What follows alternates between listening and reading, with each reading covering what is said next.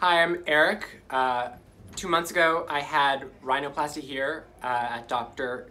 Hopping's office, and it went perfectly. It was fantastic. I came in. I had a bump on my nose, and my tip was kind of droopy, and he helped lift that, and he removed the bump, and now it's perfect. I was just looking at the old photos of my old nose, and I was shocked because I'm so now used to this because it fits my face perfectly and it looks so natural.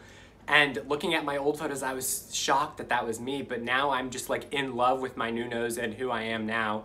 Not that I didn't love myself before, but it's just has brought out, I'm so much more confident now.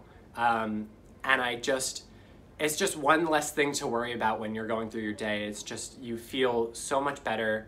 And the surgery process, it was very fast. Everyone was very nice and very kind and worked with me perfectly. We got to look at computer-generated images of my nose beforehand, so I got to see what my nose would be before it was actually done, and I got to talk with my family and everything like that to get exactly what I wanted, which was perfect.